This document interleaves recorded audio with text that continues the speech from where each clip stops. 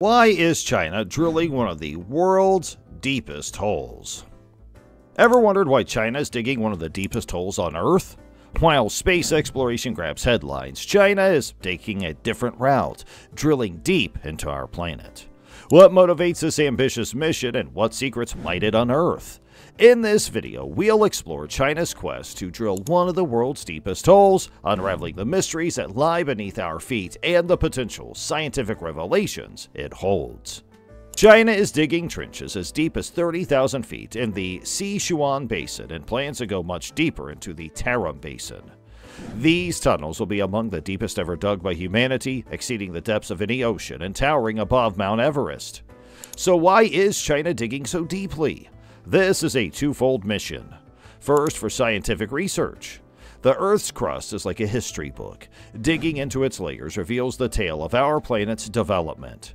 Second, there are business interests. These strata may conceal substantial energy sources, presenting China with a critical energy source for future expansion. According to Chinese President Xi Jinping, established in 2021, it is to reach the Earth's fundamentals that enable forming material more than 145 million years before.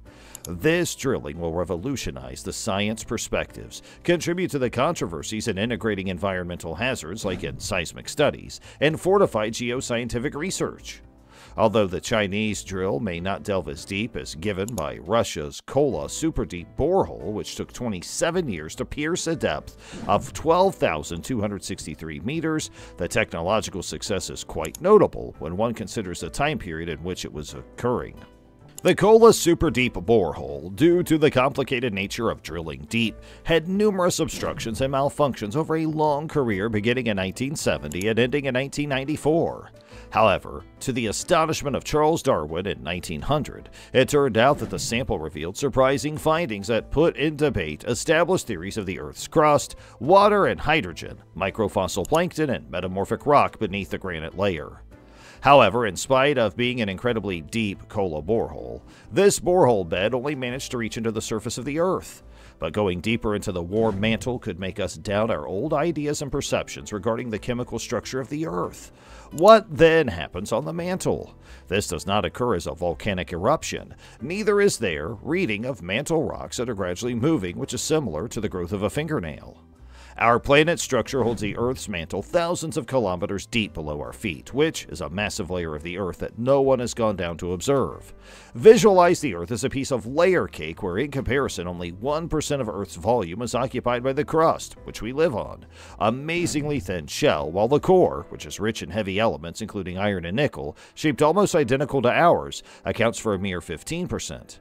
Nevertheless, the mantle is the challenger, weighing in at a whopping 68% of Earth's mass and almost an equally mind-boggling 89% of its volume. However relevant the mantle is, it remains shrouded in mystery, unlike the flowing magma that is supposed to be composed of rock. Throughout the Earth, rocks in intense heat and pressure can flow.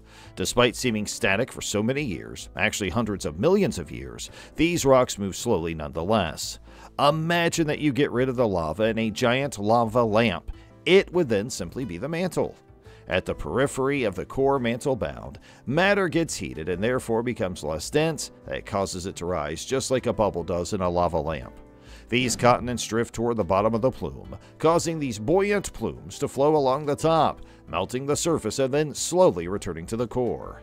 Yet the trick here is that mantle motions behave as snails of speed that might need about 2 billion years to complete one full circuit, or from the crust to the heart and back. Many questions lie in the mantle so far. A direct access may help to solve these matters, but only by a spelunking through a borehole.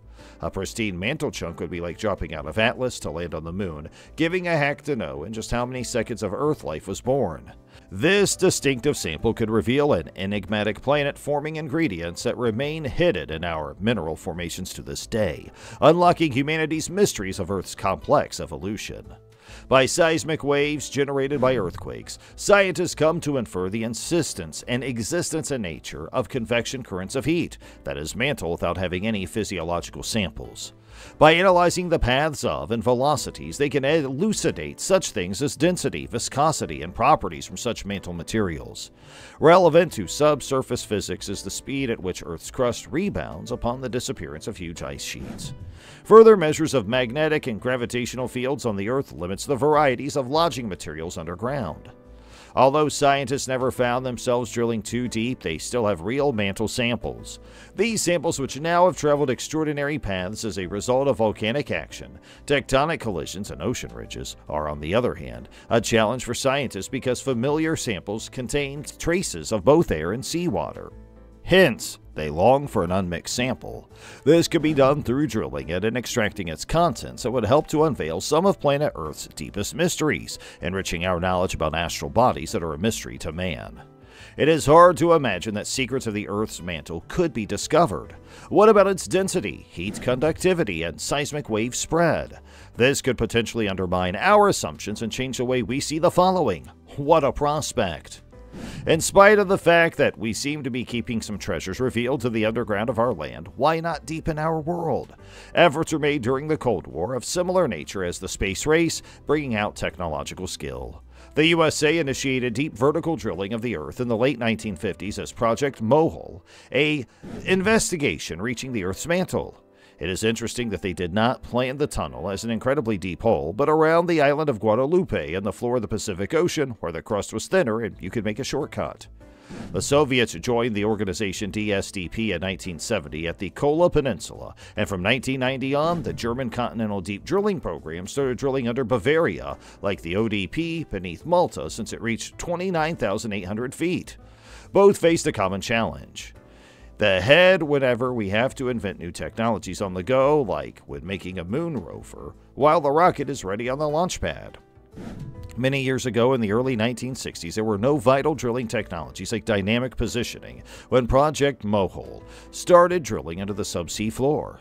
From this point forward, engineers' creativity elevated to the extent where they installed propellers that enabled the drill ship to be stable. Boreholes used by German engineers were not so vertical, but it was a challenge to keep them vertical. Its smart component is a device used in the oil and gas industry today and presents the indirect benefits of audacious scientific ventures. Despite heroic endeavors, these drilling expeditions encountered such problems as premature starts, plugs, and searing underworld temperatures. However, this would come back to cost a lot of money, politics aside as well. During the first failure of an oil-penetrating drill project known as Project Mohole 2 years earlier to Neil Armstrong's moon landing, they canceled the project because of the increasing costs. The current record holder, the Kola Super Deep Borehole, stopped drilling in 1992 after it found itself way ahead of expectations as temperatures were unexpectedly high to reach 180 degrees Celsius or about 356 degrees Fahrenheit. This heat therefore presented challenges as it subjected equipment to an extreme amount of strain and needed technologies that were wary of costly diminishing gains. The fact that the Soviet Union disintegrated in 1995 implies that this facility was no longer working and identical. There are adventurous tourists who come here. On the other hand, equipment in the German borehole barely lies, and because of its tourist attraction. One scientific legacy that this drill rig turned crane, carrying down the instruments for measurements, has left us a lasting legacy. The giant natural battery is buried under 20 kilometers deep from the Earth's surface. This renewable energy source is as powerful as a fossil, and it's also clean as solar, wind, or hydro, has less land footprint, but provides benefits such as preservation trees and protection of wildlife. Supercritical geothermal energy resources are extraordinarily abundant and efficient, worth over the prime psychological capital of $30 trillion, raising billions from energy poverty, reducing greenhouse gas emissions considerably, and giving millions of jobs. All we need to do now is to overcome the engineering challenge of drilling to such great depths. Hey, if you found this video fascinating, please consider subscribing.